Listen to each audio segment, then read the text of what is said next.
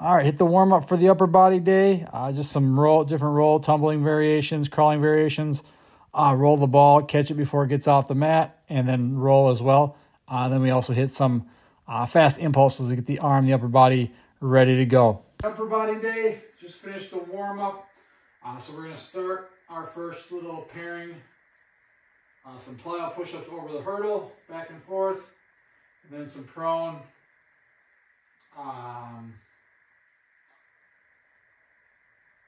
Why can't I think of it? Prone overhead med ball throws. So throw them into the wall. Again, it's wet outside. I just got done storming. It might still be raining. So we're going to stay in here to do these, and then we'll head out to the garage to hit our lifts. So here we go. Plyo push-ups over this little homemade hurdle. Just give me something to go up and over. Go back and forth here. Let's see.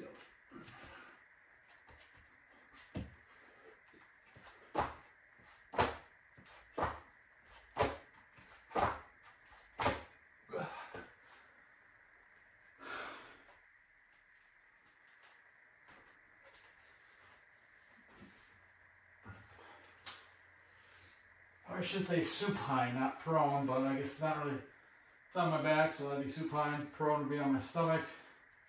Again, got my feet, got the ball so I can get a little bit more extension in the thoracic spine. It's something I am not good at. I don't have great thoracic extension.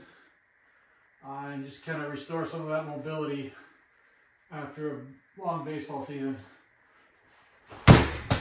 Again, every throw is with intent, purpose, trying to throw it through that wall. Ball keeps slipping.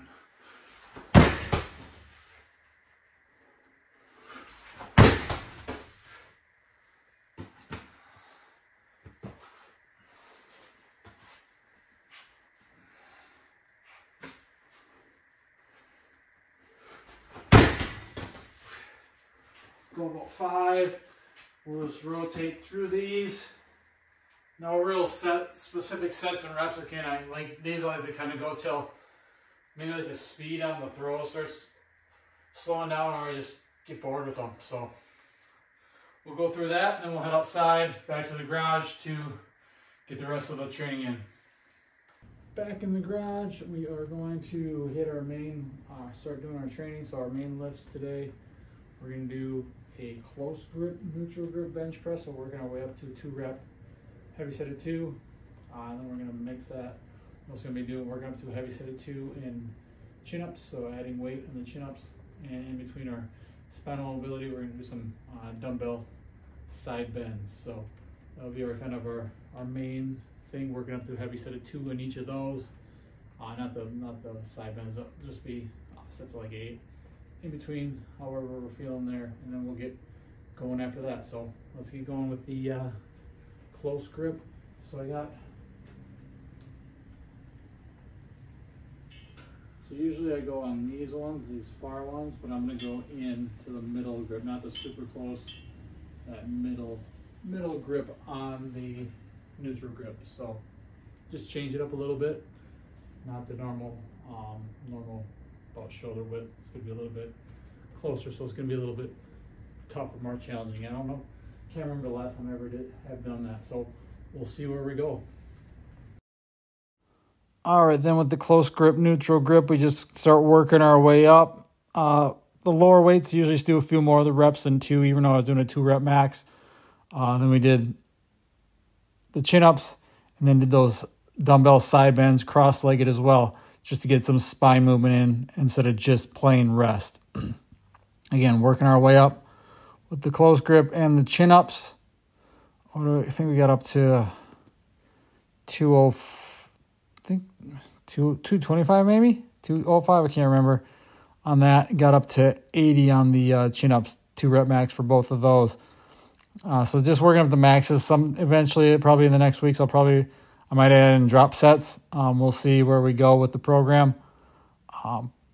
But I'm kind of like on that long term. Yes, I have an idea of my program, but I adjust as what's needed. I'm going to hit some hypertrophy clusters with 8x5 dumbbell bench, get a little bit of volume in, and 8x5 single arm dumbbell rows. So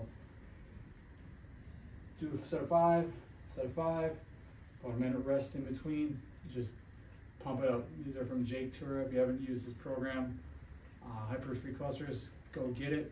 That's a great program. I've done it different times. I ran through the program. Now I'm just starting to incorporate the idea of hypertrophy clusters into my own programs, just to get a little bit more of volume and kind of build back up again after baseball season, early off season, I guess. I mean, you can do it whenever, really. But really, if you want to gain muscle, you got to eat more. So make sure you're eating enough if you want to build muscle. Again, the training is going to help, but focus on eating more. That's the best way. And eat good food. You don't need to eat a bunch of junk. That's just going to add a bunch of extra fat. But again, hypertrophy, there's mechanical tension. There's time under tension. There's different sets, different rep schemes. Any of it can work. But the main thing is you need to be eating enough. So if you're not eating enough, it's going to be tough to build muscle. So I just like hypertrophy clusters. I like lower reps because I can use more weight.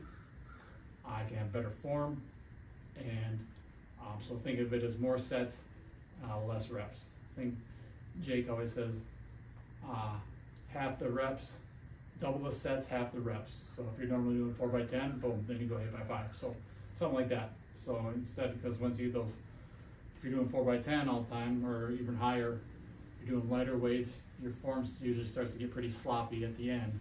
Whereas if you're doing 5, you can focus on set, you can focus on good form, you can focus on good reps. And again, form is not everything. Too many people are so worried about perfect form on any lift. But again, if your form's solid, you're gonna be good. So let's keep going, and we'll go from there.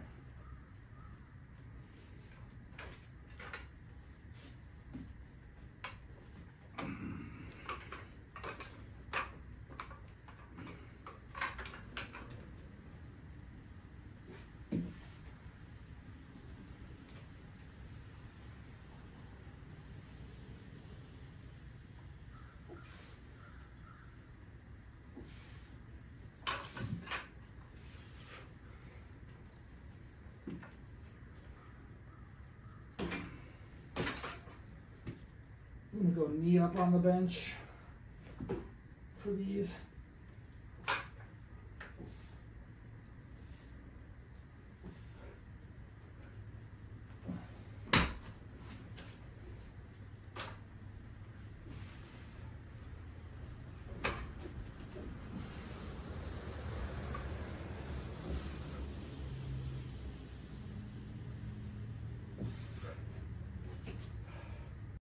And then we just finished up with some pump work. I have it in fast forward because that is not real speed for it, but 4x30 curls, just basic curls. By that fourth set, you're getting pumped. You're losing a lot of momentum. Not the best form, but who cares? You're still getting that pump in. And then tricep band push downs as well. Kind of looks weird from this angle with that position. But that was the workout. Hope you enjoyed. Thanks for watching, guys. We'll be back soon.